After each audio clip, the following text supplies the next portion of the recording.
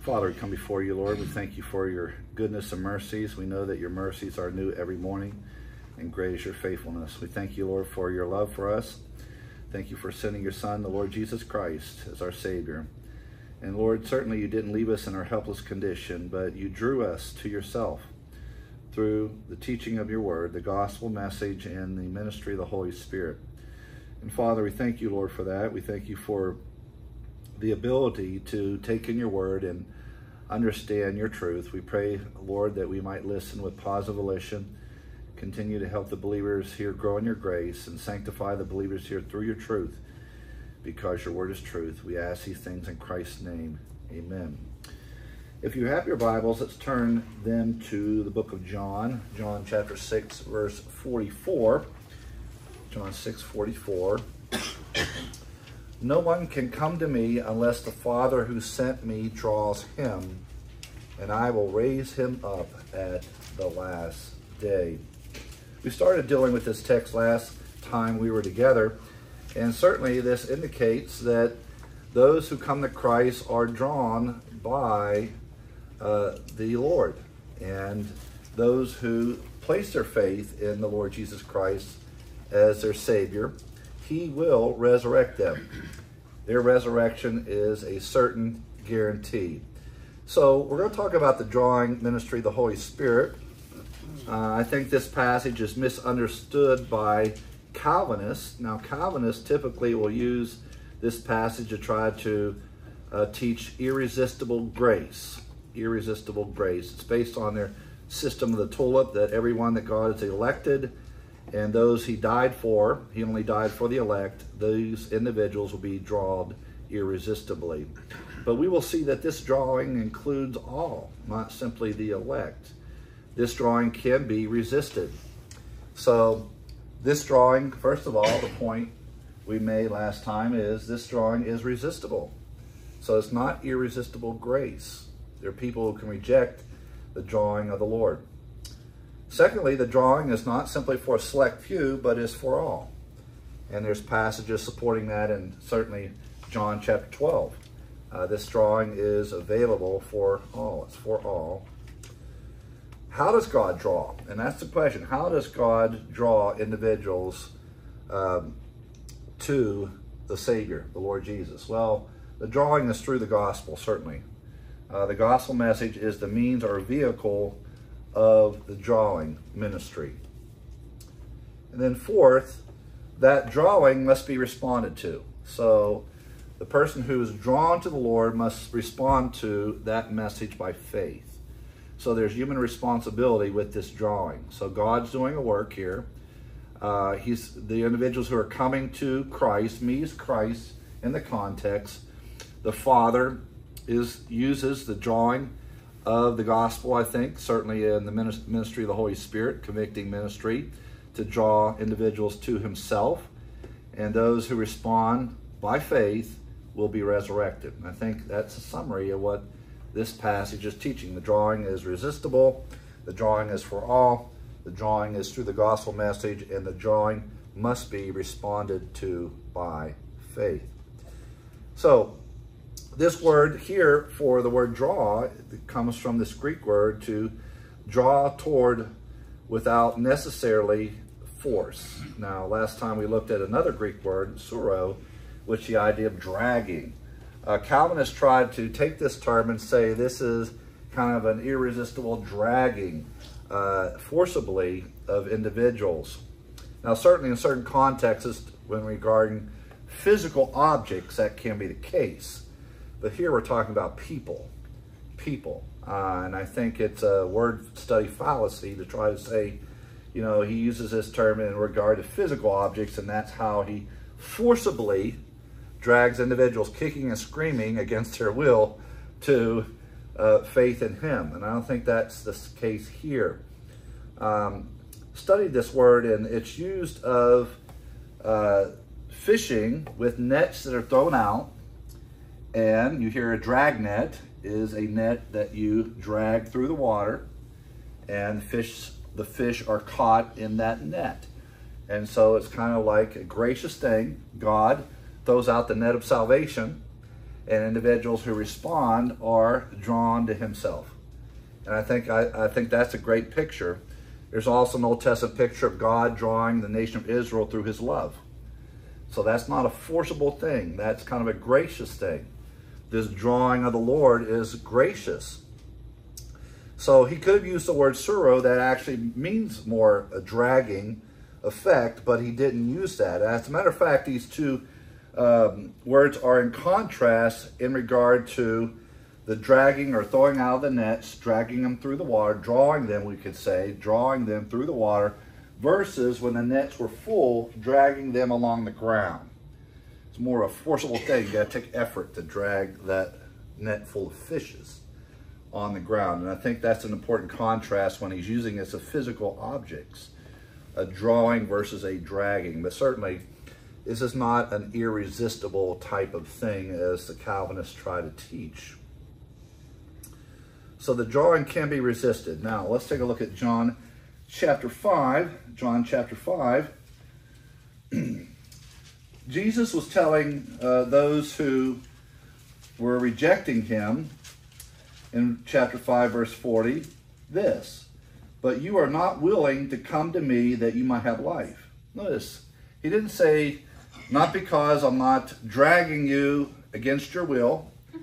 He didn't say that it wasn't because you were not elect from eternity past. It's not because I didn't die for you or will die for you at this point.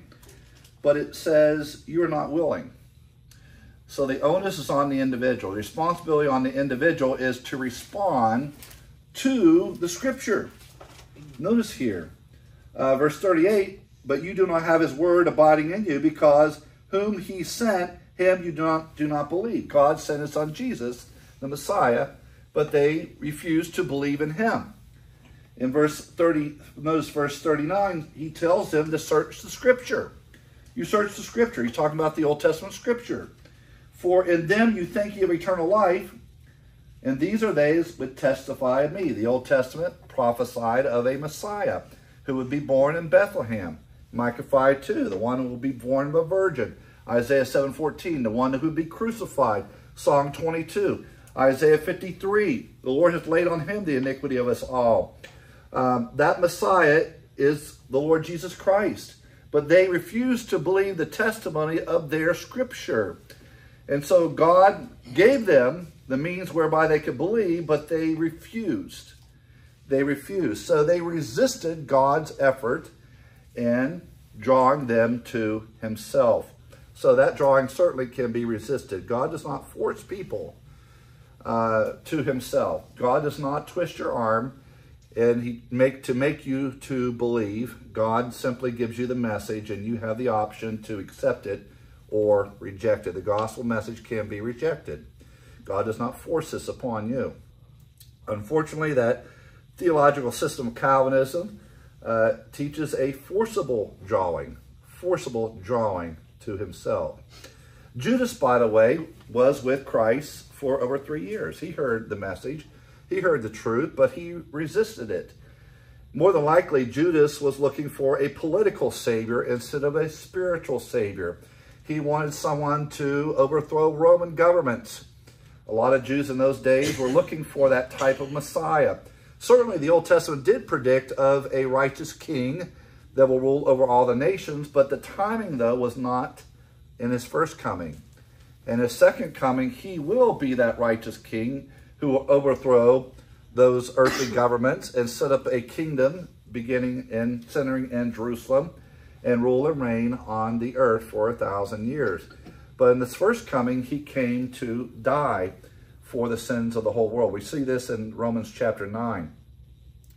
So Judas resisted that intense drawing for over 3 years. All who die as unbelievers have rejected God's drawing. Think about that. All those who have rejected the gospel have rejected the drawing of God. God wants all to come to him. You know, the Lord's not willing that any should perish. God wants everyone to come to faith in him. But it's up to the individual. You can reject that, certainly. Now, those who do respond to that drawing are saved by grace through faith. Now, In this book by Dr. A.J. Wall, The Truth About Election, he says this: no one will be lost because he has not been drawn to Christ. But many will be lost who fail to believe and yield to the drawing of Christ. And that's true. They do not respond to that drawing, and therefore they refused. Samuel Fisk, in his book, Election and Predestination, which I highly recommend, he says this: God is drawing men heavenward, and the devil is drawing them hellward. Think about that. Satan certainly doesn't want individuals to believe in Jesus as the Messiah, and therefore he's drawing them in a different direction. But God desires to draw men heavenward. Now, let's take a look at this. Augustinians see this as an irresistible drawing. This is possible, certainly, but not necessary. The BDAG lexicon lists a second meaning for this Greek word helkuo, to draw a person in the direction of values for inner life, draw, attract. This was a figurative expression. Now, I'm going to read the whole thing, but what he's saying here when referring to people, the example is given in Jeremiah 31, verse 3. I have loved you with an everlasting love, therefore I have drawn you with loving kindness. Okay? So think about in a dating situation, how do you attract a potential mate? You don't grab them by the hair, say, you're coming with me. That's really will not be responded to well. No, the drawing can be with loving words, gracious actions, kindness. And so that's how God draws us. He doesn't draw us and grab us by the head and pull us, or like some caveman dragging his woman on the ground. It's not that. That's not how the Lord draws us. It's not irresistible. He does it with kindness. So I think that's a great passage in Jeremiah 31:3 that shows how God draws. He draws us with his love. He draws us with his truth. He draws us with his message. And so we had the message of God's love for us through the gospel. And God is that way attracting us to himself. And so that's a good way to put it. He gives an example also of that type of love in Song of Solomon 1, 3, and 4. Therefore the maidens love you. Draw me after you, and let us run together. He didn't say drag me with you. Draw me after you, and let us run together. And so that's an attraction of love. And so those examples in the Old Testament support this idea of kind of a gracious drawing to self. And in that sense, that's how the Lord attracts us and draws us to him. So how are people drawn to Christ? The context of John 6:44 makes these individuals were drawn by the testimony of Abraham, Moses, and the prophets. So one vehicle of drawing, as we will see here, is through the word of God. Certainly the gospel message is a means or vehicle of drawing.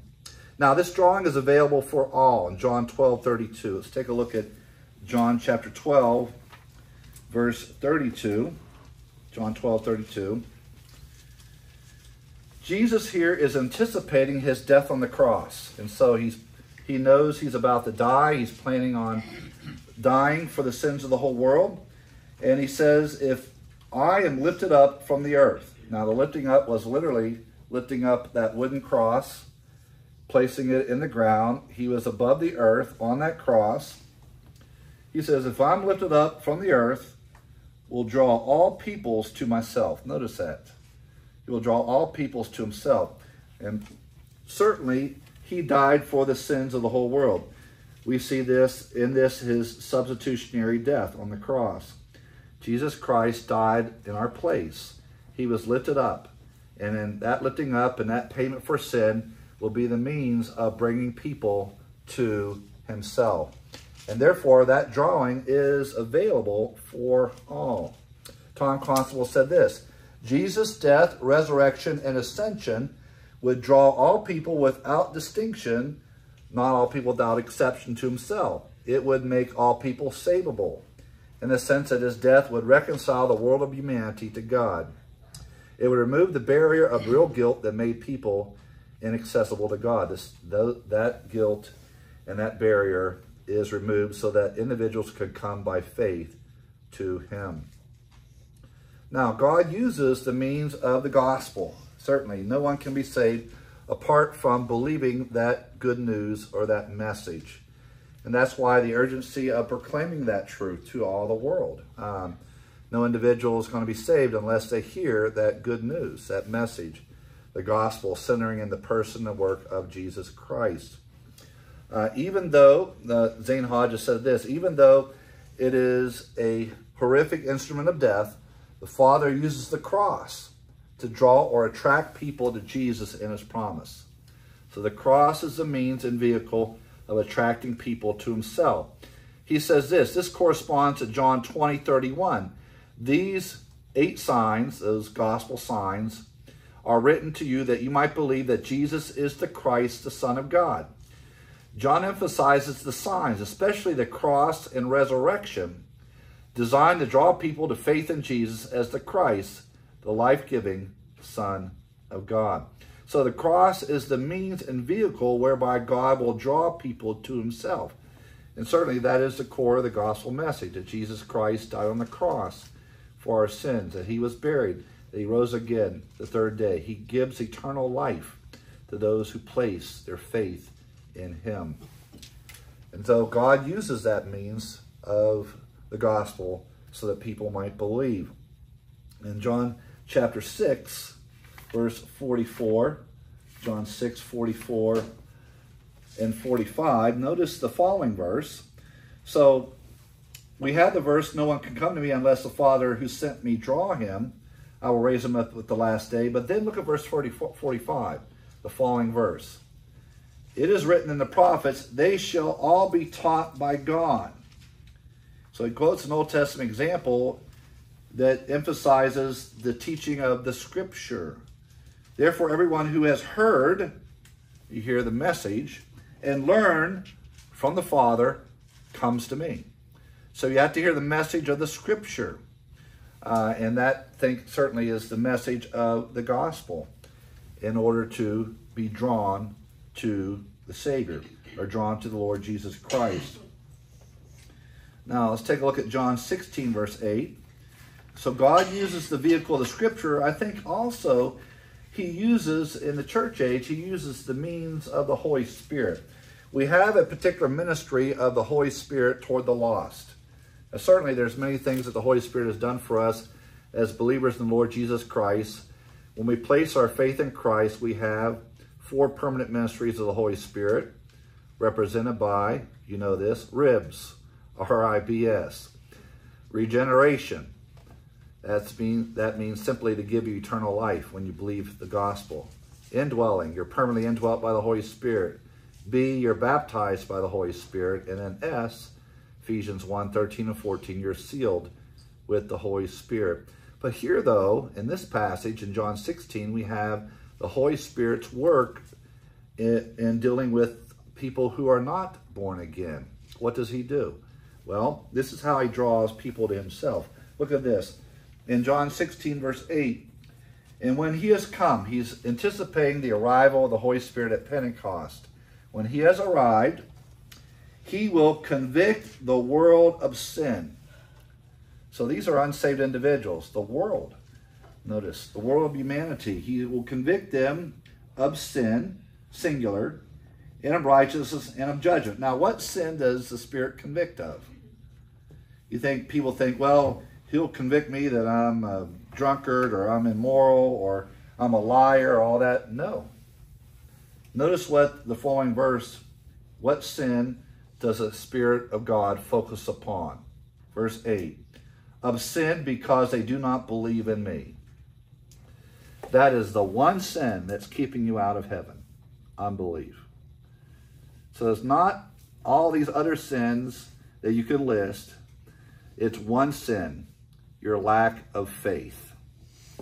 So if you don't believe the gospel, that's the barrier that stands between you and eternity. So once you believe the gospel by faith, you're born again. The Spirit convicts you. Hey, you haven't believed in Jesus Christ as Savior. You need to do that. And that's the Spirit working on the heart of the unsaved person, drawing him to himself.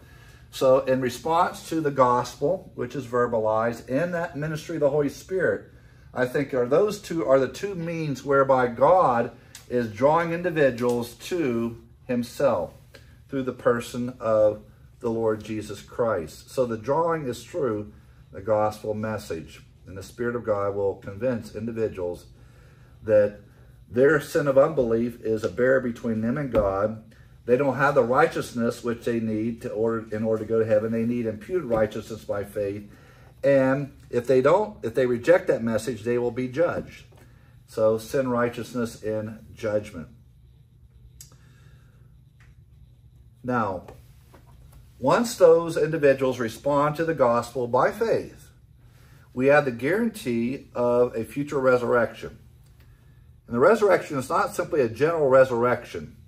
He's talking here about believers. Now, in the context that we looked at last time, this is the resurrection of Old Testament saints.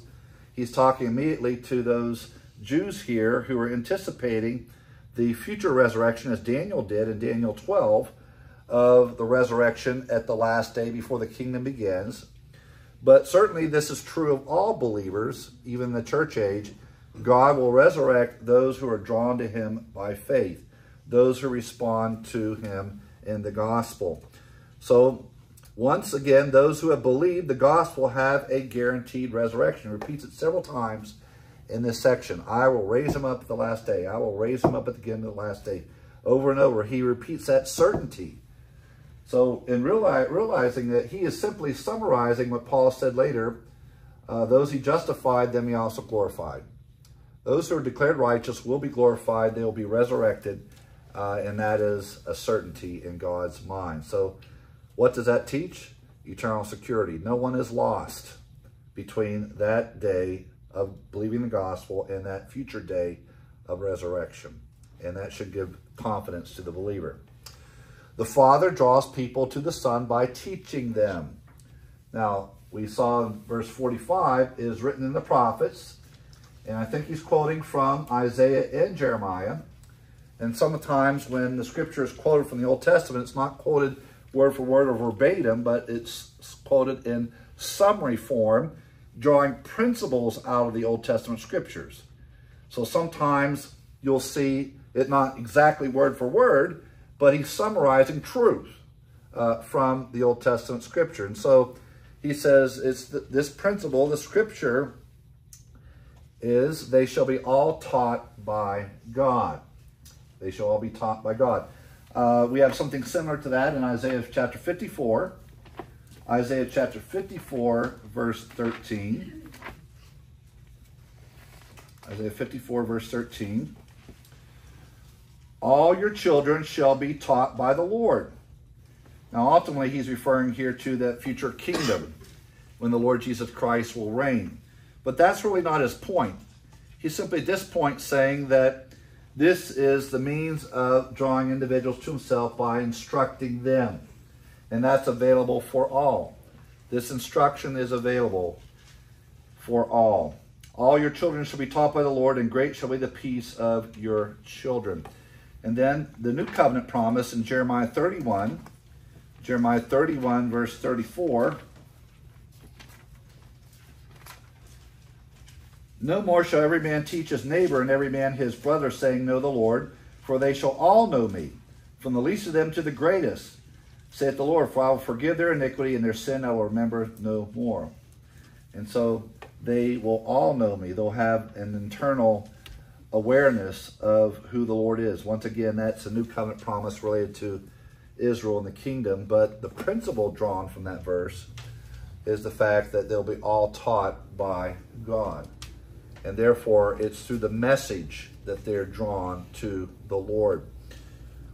Now, Robbie Dean says this in his notes. The context of Isaiah 54 is that this prediction of what will take place in the millennial kingdom when Messiah comes, and it emphasizes the ultimate source of learning spiritual truth. We are taught of God. How do we learn spiritual truth? Because God teaches it to us. Man on his own cannot understand the things of God because we are spiritually brain dead, and it is God the Holy Spirit who makes these things clear to us. God, the Holy Spirit, functions at the moment of God consciousness as a human spirit. Jesus is not interpreting the passage. He's just quoting it to establish his point that ultimately people learn spiritual truth directly from God. And that's the point from this quote here. And so we need to learn spiritual truth from God. And therefore, it's the Spirit of God which illuminates the need for the Savior. Now, Samuel Fix says this in his book on election and predestination. We have a teacher who's willing to give his blessing to all and pours out his heavenly teaching upon all. God draws all who are willing to be drawn. God draws all who are willing to be drawn. And the idea of being taught by God is being given gospel information from the Scripture.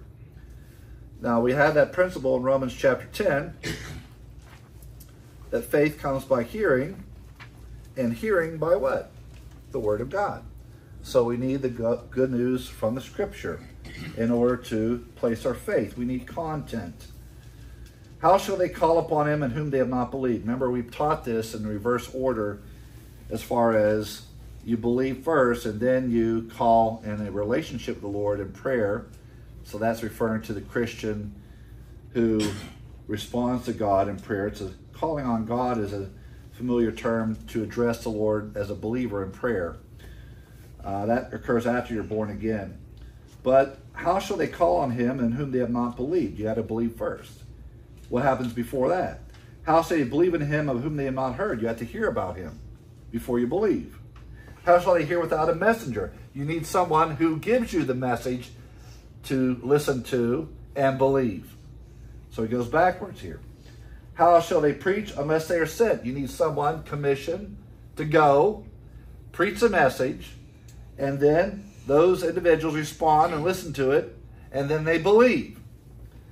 And therefore, verse 16, the problem is with the unbelief of those who hear. They have not all obeyed the gospel. Now, what is obeying the gospel? It's not salvation by commitment or promises or anything like that. It's not, committing your life to Christ. I hear this term all the time. I committed my life to Christ. Well, that's great if you're a Christian. That's not what you need to do in order to be saved. You need to believe in the Lord Jesus Christ as your Savior. They have not all obeyed the gospel. Well, the text says what that means. Isaiah says, Lord, who hath believed our report? That's a quote from Isaiah 53, and in that chapter, he talks about the message or report about the Messiah who would die and rise from the dead. That's the record that they haven't believed. And so all we like sheep have gone astray, have turned everyone to his own way. The Lord hath laid on him, the substitute, the iniquity of us all. And therefore that good news message is not responded to by faith. Well, then how does faith arrive? Verse 17. So then faith comes by what? Hearing. And hearing by what? The Word of God. All right? I want faith. Great. Faith comes by what? Hearing. And hearing by what? Word of God. See? And you need to hear the message in the Bible about Jesus Christ, the one who died and rose from the dead to give you eternal life. You respond by believing. Hearing means you willingly yield and believe that truth. So being taught by God is being positive toward gospel information. Pure and simple. And therefore, everyone who has heard and learned from the Father comes to me. So you need to hear and learn. The hear is the word akuo. Jesus said, you have ears to hear, let them hear. We get the word acoustics, by the way. I think there's a related French word, and I'm not going to try to pronounce it because I never had French, but I know the word in English, acoustics. I think the French teacher begins listen with a French word, that French word similar to the English for acoustics. But the idea, listen, is to listen up. I like hearing Charles Stanley because every, 4 or 5 minutes he uses the word listen. Listen, listen. And he said that because people tend to fade out in the middle of the message, and so brings them back. Listen, listen, listen. So everyone who has heard, and then who has learned, that means understand and comprehend the truth that is heard. Let's take a look at John chapter 10. John chapter 10, verse 17.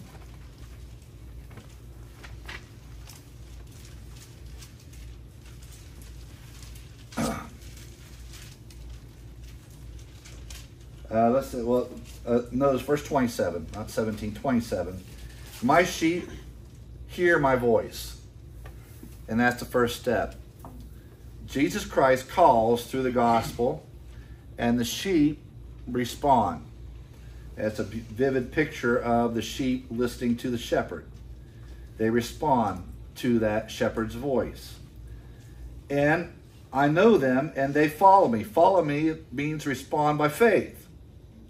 Parallel that with John 5:24. It'd be, if you want some homework there, take John 10:27 and parallel John 5:24, and you'll see it. Hearing is believing. In John 5:27 28, those two passages compared to John 5:24. And then what? What's the order? It didn't say I give them eternal life and they follow me. He says they follow me and then I give them eternal life. So that following means respond to the gospel message by faith. And then they shall never perish. They're secure. Neither shall anyone snatch them out of my Father's hand. They're under the care of the Good Shepherd. And guess what? The Good Shepherd loses how many people? None. None.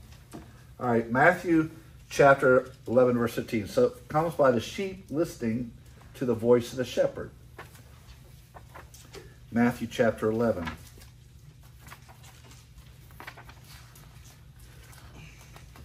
Verse 15.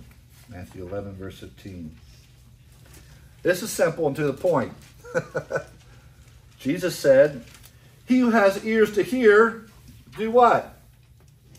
Let him hear. You have ears to hear the gospel? Listen. Let him hear. Respond to that message by faith. So everyone who has heard and then learned. Now you can hear something without learning, right? Just like Charlie Brown's teacher. Womp, womp, womp, womp. It's just noise to you if you don't respond to what is being taught. And therefore, the word manthano means to come to understand as a result of learning. And I think this is emphasizing your response to the message. So you hear the message, and it's not simply mouthing words. It's, yes, that's what I need to do. I need to place my faith in Christ.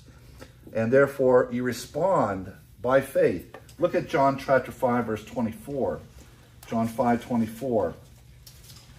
Most assuredly I say to you, he who hears my word and does what? Believes in him who sent me has everlasting life and shall not come into judgment in the future, but has passed out of a state of death into a state of life. So the idea is you respond to the message. Now the one who hears and learns comes to me. That means embraces Christ as the Messiah. So he says everyone who's heard and learned responds with positive volition to the gospel, believes in Jesus as the Messiah. So I think clearly that drawing is through the message of the gospel, and it's available for all.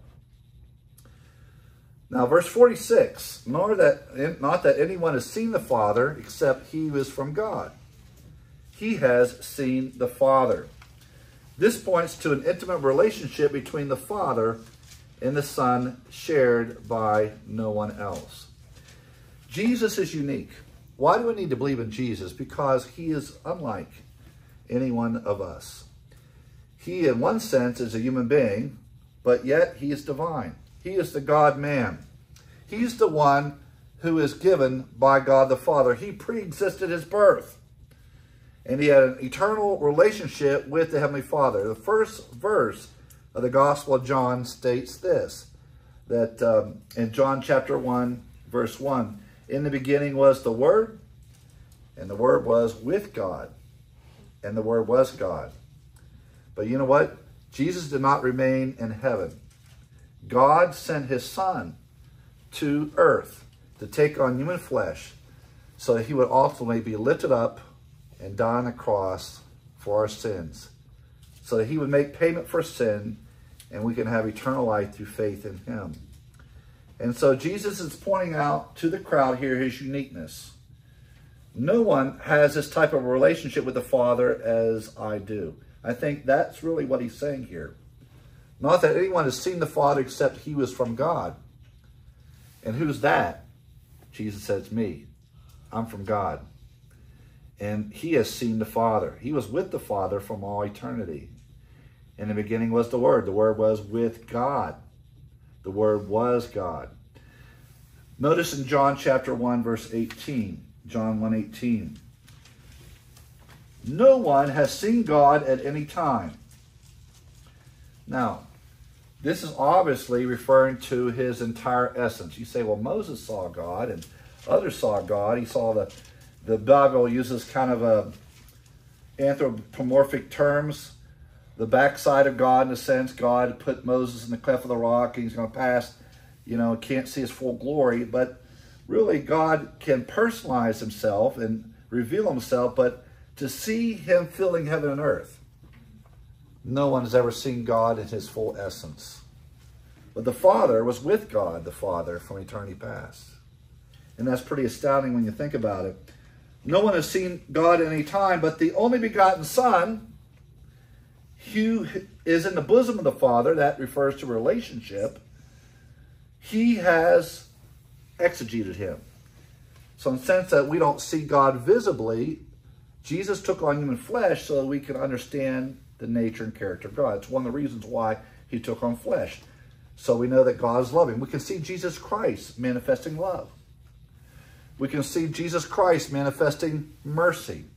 We can see Jesus Christ manifesting justice. And therefore we can understand something. We can comprehend something about God's character through Jesus visibly showing us God. So Jesus certainly is affirming here his absolute deity and his absolute equality with the Father. Christ is the one who reveals God the Father to man. And so Jesus is equating absolute equality with God the Father. Now we have this quote from William Temple. William Temple speaks of an error that must be at once repelled, the alluring peril of mysticism, according to which a man may have direct experience of unmediated communion with the infinite and eternal God. That is not so. Any experience taken to this is wrongly interpreted. Only the Son has that direct communion with the Father. See, the people that claim to have seen God and had a mystical experience with God, no one has seen him except the one who came from him. So I think this certainly has another intention here, refuting that mystical view. People saying, even Jesus said, I'm not going to reveal myself until I come in the second coming. You're not going to see me henceforth until you say, blessed is he who comes in the name of the Lord. So people claiming to see Jesus at the foot of their bed or had this mystical experience or vision. By the way, that's one of the contradictions of the Christian way of life is mysticism. And the book of Colossians warns us against mysticism. And therefore, we have to guard against visions and individuals who claim to have seen God or God speaks to him, or children who claim that they have died and gone into heaven and reveal what John the Apostle did not reveal. Think about that. John the Apostle, who wrote the last book of the Bible and spoke of the glories of heaven, you have a little 12-year-old boy claiming mystical visions that even John the Apostle hasn't seen. I don't take credibility in that. I take credibility in the book of Revelation and what the Bible speaks. And the Bible says not to add to God's word or take away from the word of God. God has given to us all things that pertain unto what? Life and godliness through the scripture, right? So I believe in what is called the sufficiency of Scripture. The Scripture is enough for me to live the Christian life.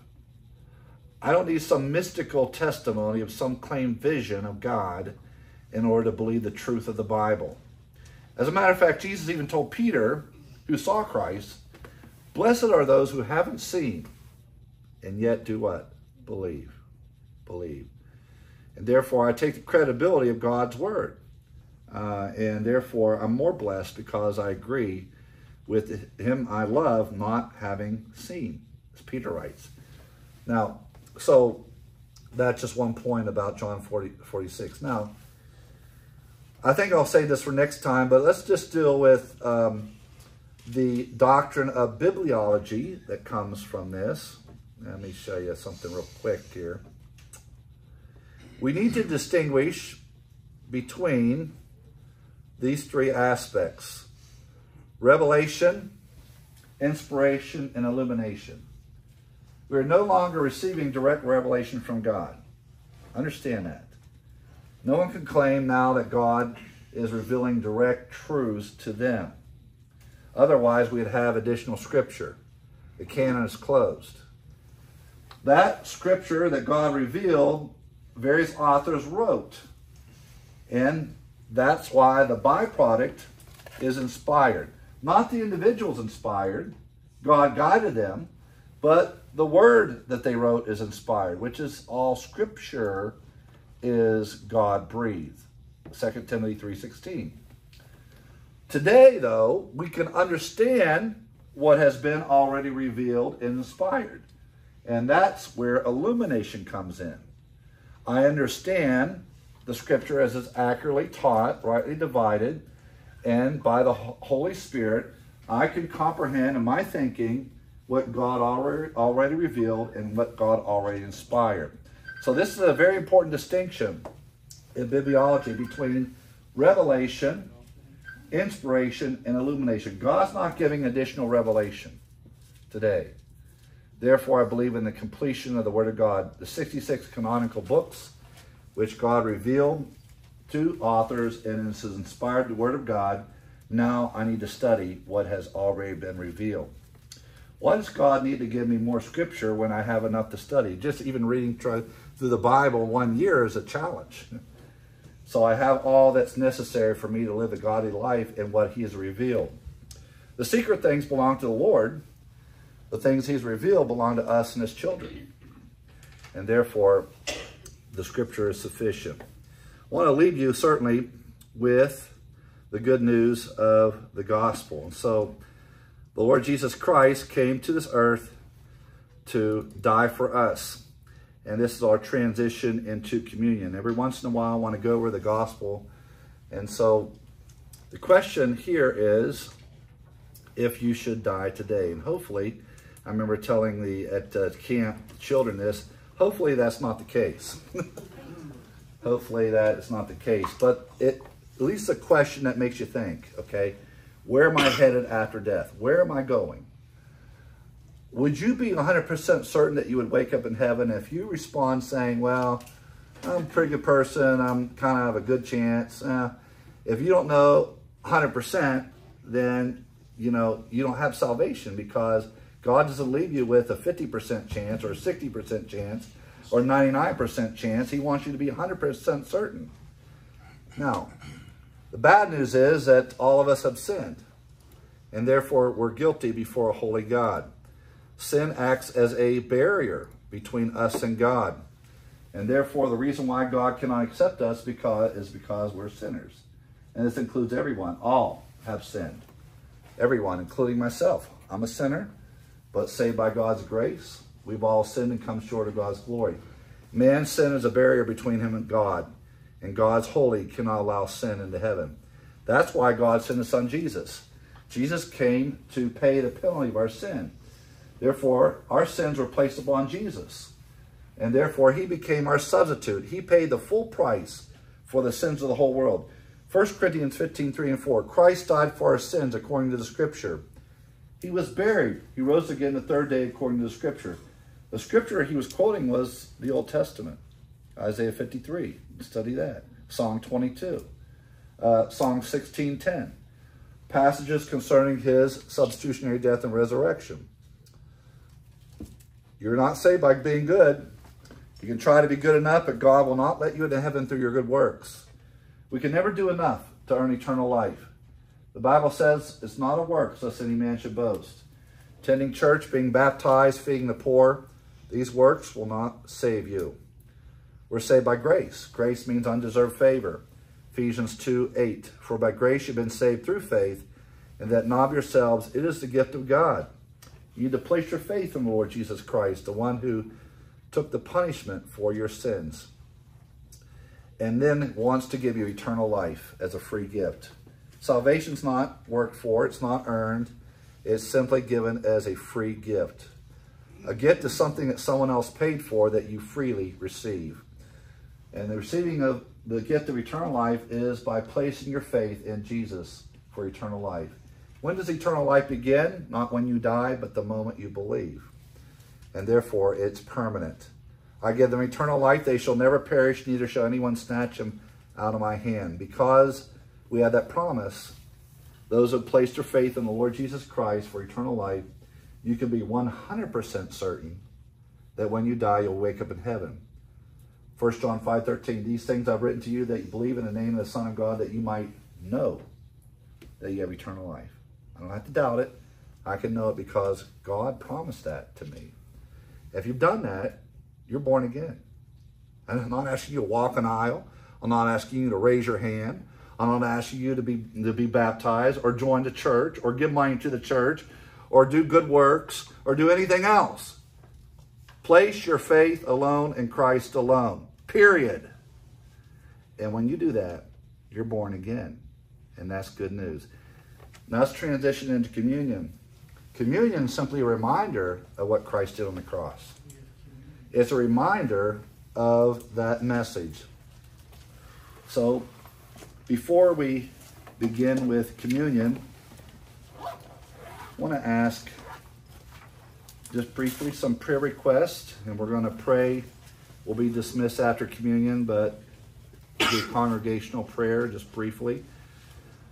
Prayer request. Prayer request. James? I'm scared of the country. Pray for our nation. Absolutely. All the world leaders are looking at us now. Okay. All right. Other prayer requests?